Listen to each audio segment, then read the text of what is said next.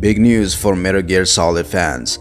In 2024, there's a lot of excitement about Metal Gear Solid Delta, Snake Eater, and a possible Metal Gear Solid Master Collection Volume 2.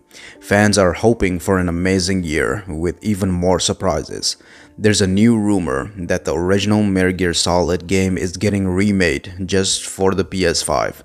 It seems like this project has been in the works for a while. That's causing a ton of excitement and interest. This interesting info comes from Area Jugones, a Spanish website. They become known for accurately leaking details about the God of War Ragnarok DLC before it was officially revealed at the Game Awards.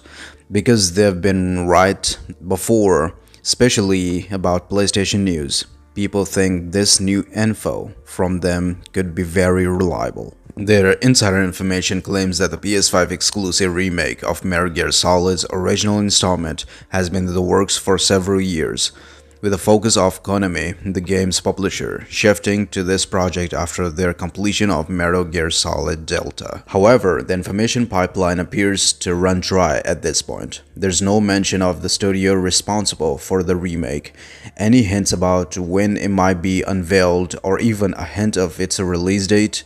It's crucial to approach this news cautiously, as it's based purely on rumors, as there's always a possibility of misinterpretation or loss of context during translation, though translation from Spanish to English typically maintain accuracy. As of the present moment, neither Konami nor PlayStation has offered any comment regarding this rumor or the enthusiasm it has sparked within the fan base. Nonetheless, it's an open topic for discussion.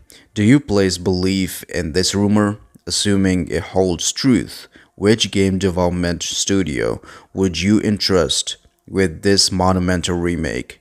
The conversation among Metal Gear Solid enthusiasts is ripe with speculation and anticipation for what could be a major milestone for the franchise.